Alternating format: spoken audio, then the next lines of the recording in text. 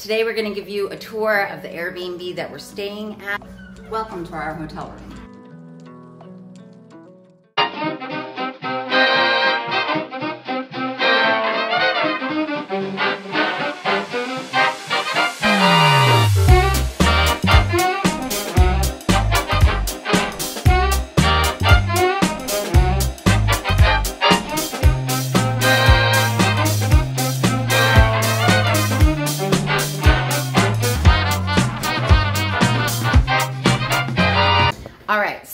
Today we're going to give you a tour of the Airbnb that we're staying at. It's really cute. It's very Key West. We're going to start out with the kitchen area, which is probably the least important.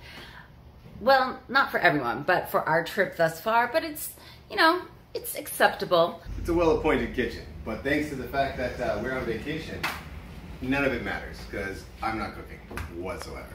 But, you know, refrigerator, stove, glasses, everything you could possibly want.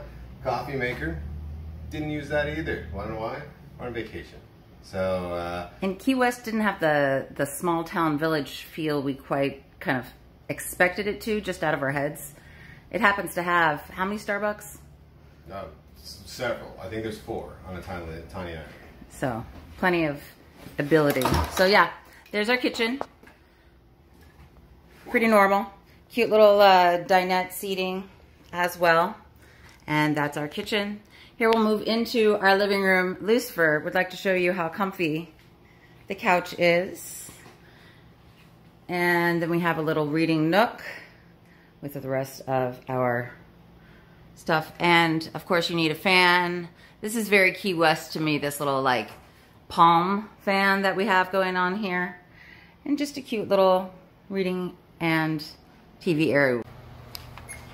All right, so the bathroom. I want to say it's your typical bathroom. I mean, it's got lots of mirror, which I appreciate. I especially appreciate the fact that it's got one close, so I can do close mirror workup right here. But here's what I really want to show you, because it weirded me out. There's like plexiglass on a window and like boards. And I just didn't understand it. It was just a weird element to our Airbnb bathroom. This is the shower, by the way. Yeah, the shower. In the shower, there's plexiglass. In case someone's going to be climbing in your window, snatching your people up, I guess. Bathroom. Now you gotta do that with me. We got it all together. So the bedroom has a big enough bed for the 3 of us. And that was the important part. King! Yeah, king size. Sized for me. Comfy enough to let us sleep in more than we wanted to, but light enough and airy enough to make us want to get up and go explore. I don't know what you're talking about. She had us up by 8:30 today. I thought it was 9:30.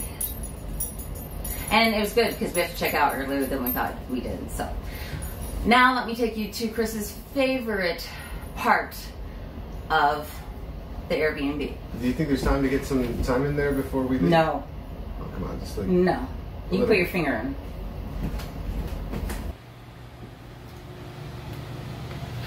Welcome to his kingdom. Glorious hot tub. Can I get a hot tub? Can I get a hot tub? Oh, yes. Where are the bubbles? 4 degrees of wondrousness. And the bubbles. We got the bubbles.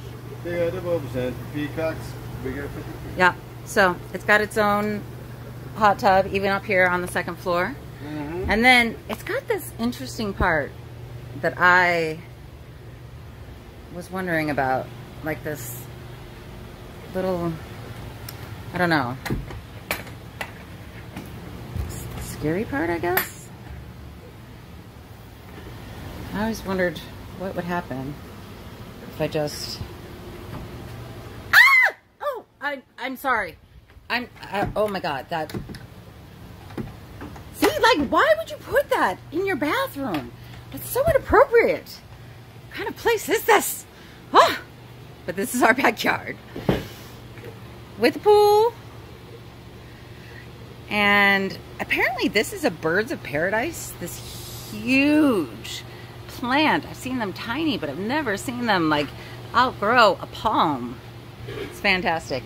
You okay over there, naked man? I'm gonna have PTSD. Yeah, that makes sense.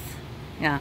So this is basically our Airbnb. In fact, I'll show you a little bit, just the outside, to show you kind of the building that it came from. But I am well pleased and recommend.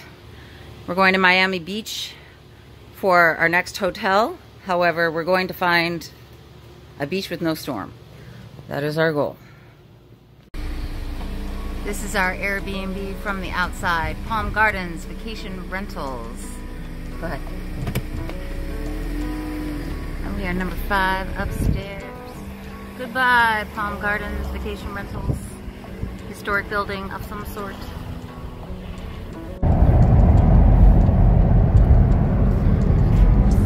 Running away from the emergency alert. Hurricane warning, baby.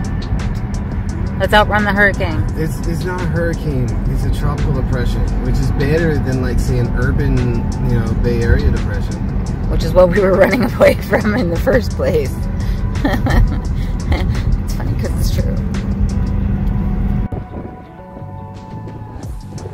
Hello, little ones. I brought you some conch. I don't know if you will like it, but I will give you some. Oh, yep. You like it. There's more. There's more where that came from.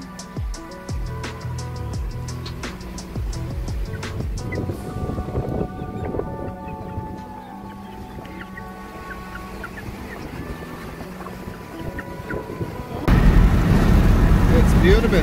All these little islands.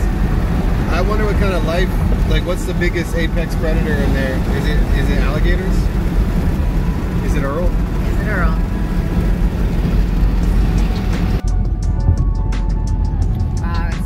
Color outside.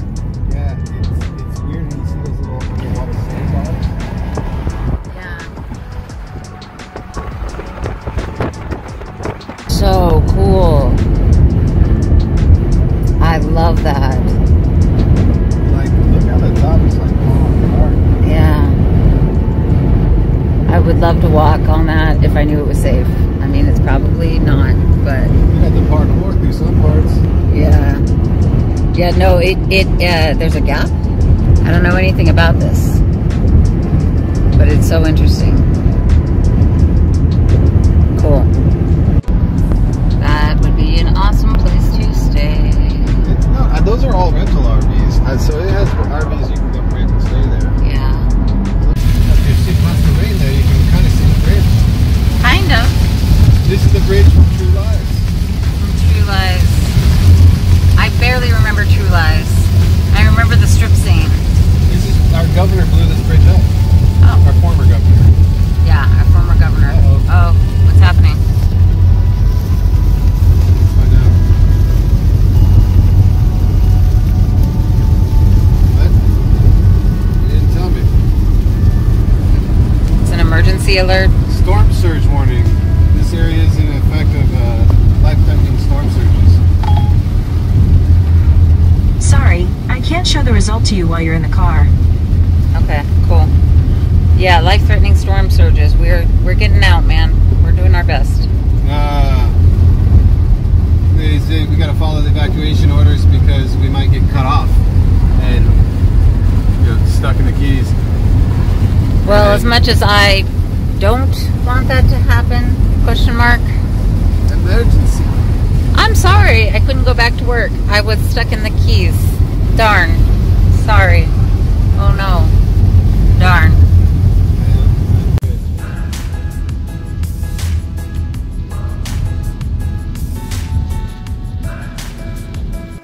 Hold on. This is so crazy.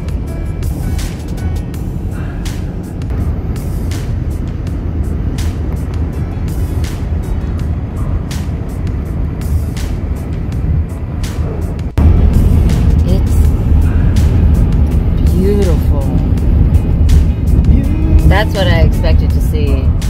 We're driving through Florida and there are some huge houses. Chris tells me that we're kind of in the area of his neighborhood. Did you have a gargantuan house? Were you rich, baby?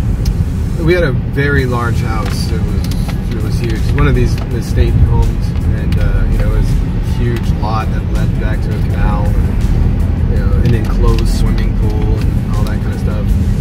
Baby, you didn't tell me you were rich. Well, we weren't rich. I mean, we had a housekeeper and a nanny and all that kind of stuff. Oh my God, baby, you were rich. We weren't rich. We just had a nice house here in Florida. You had a Brittany? We had several.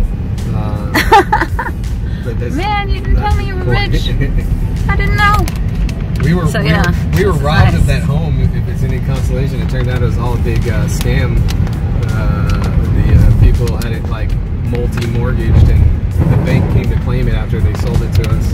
Oh. Like months after they sold it to us. Like 6 months later, they're like, "Hey, this home is up for auction." Whoa, that's no good. Yeah, it was crazy. There's a lot of crazy scams up in Florida. Florida man gets you every time. All right, we're headed to Miami Beach, where there will be a beach and rain. Those are so cool.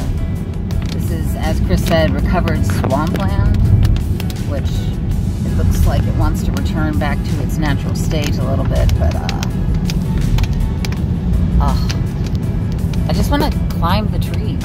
Do people climb these? You could. I've never really climbed these trees. No? Why? I'm always worried about what might be in them. That's true. They do look like they have Creatures in them. Yeah. This is awesome. What is this, babe? I think that's the port of Miami. Port of Miami? Yeah. Right off the elevator. Welcome to our hotel room. This is it. And you'll notice the white everywhere, which is perfect because it matches our lumpy. You won't notice any of the white hairs. Exactly. I really like the aesthetic of it, to be honest. But this headboard with the glowiness behind it. Yes. Just a moment. We're giving these to our guests in case the lights go out. Okay. Just crack it and use it like a flashlight. Beautiful. Okay, Thank you and so much. we're putting them in the safes. I don't know if I put one in your safe, but you got two. Okay, sounds good. Thank you so much. Wait. Can I just have two so I can go rave with No. them? He's a big kid.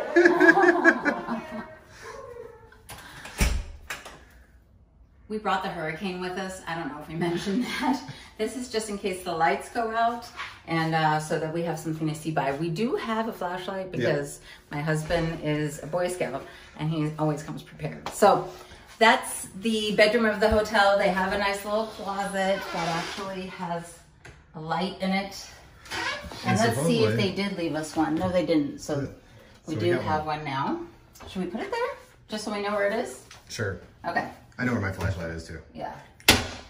And then, squeaky squeak. I think their bathroom's really pretty. Like the gold, well, no, I like the mirror. Everyone's prettier in one of these mirrors. And then the bathroom, like fixtures up there, really cool.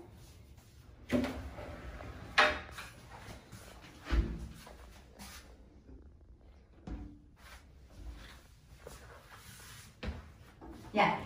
Anyway, it's a nice hotel, and that's good because we might be here for inside longer than we anticipated. We got one right across from the beach because we were like, you know, we're going to go to the beach and be on the beach, and we're still going to do that.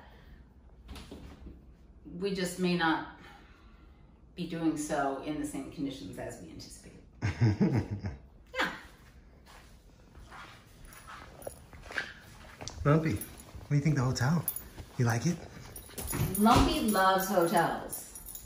And he met a dog as soon as he came in here. It was the manager's dog. They're like, this is Vader, the manager's dog, who's here to greet you. And it was so nice.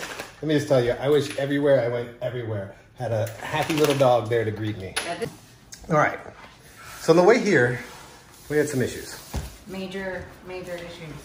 Getting Lumpy here. It turns out that the TSA approved carrier that we bought, they said was too small for Lumpy. He fit in it, but they needed him to be able to stand up completely and turn around completely in it, which was what the rules are for checked pets, but not for carry-on pets, because the carry-on pets said they have a maximum size that the cage can be. Here's the thing, this is all brand news to us as we get to the actual airport and have only a couple hours to our flight. That's when we find out that information. Though they knew we were flying with him beforehand. So this is, of course, last minute. And of course, we asked the person on the phone, what's the dimensions? What do we have to do for the carrier? And they told us exactly what we needed to get, and we bought exactly that. So we got some sort of exception in order to take him in the one that we bought, but they said we couldn't take him home in it. So we, you know, next day air kind of thing, something that we hope will work. But other than that, I don't know how we're getting home. So if this doesn't work, we're renting a car and driving home. We live in Florida. We just live in the hurricane land. Yeah. I have concerns. We'll see, but we all have both. That's the thing. Is the one that said TSA approved should be the one that we needed. I'm gonna put like a sew mesh onto it so it has a little pop-up window if this doesn't work. Oh, it feels bigger. Also, it doesn't stretch. That's weird. It's fucking massive. Like too big? Like they won't allow it too big?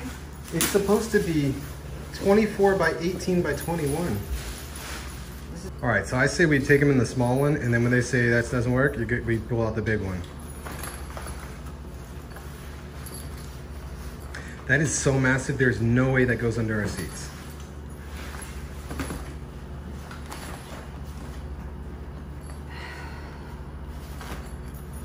There's no way it goes under our seats. There's no way. This means we have to try to go to a fabric store. Just have it there as a backup. We clip it on, pin it on. The mesh? Yeah. Yeah, on the top? Yeah. Yeah.